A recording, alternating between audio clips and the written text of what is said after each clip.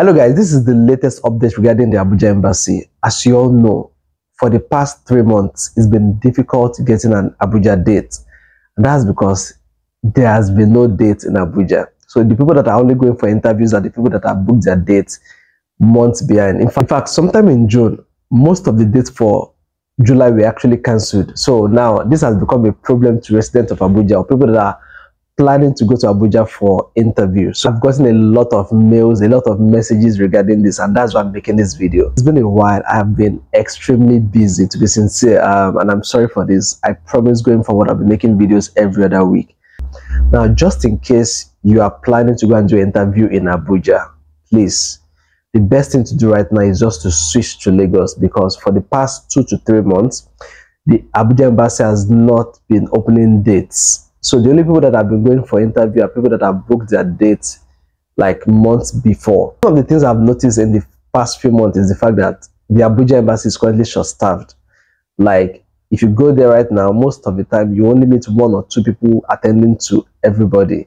So, and secondly, this started happening after the Abuja security threat. So I think nobody can really give the reason why this is happening the second time. But right now, trust me, Abuja has not been functional like 100% within the last 6 months. So it makes sense if you just switch to Lagos.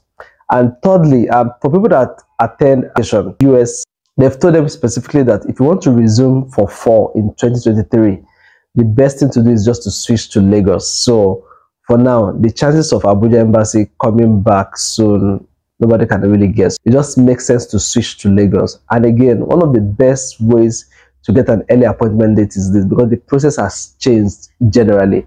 So the first thing you want to do is quickly log into your appointment profile.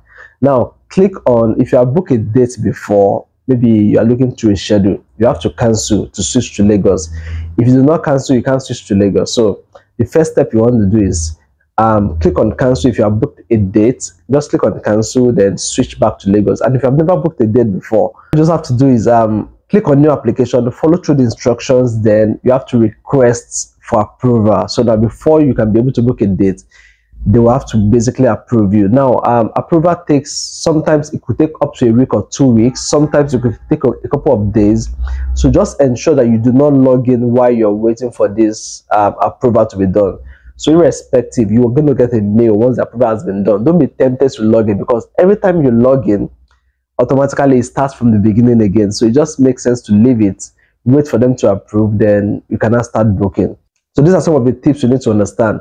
This is how to book early appointment date. The date comes at different intervals. Nobody knows exactly when it comes, so you just have to keep logging in and checking at every time interval. Secondly, you have to ensure that you have filled all your information, you are just ready to go before you request for this. Make sure you paid for your service fee.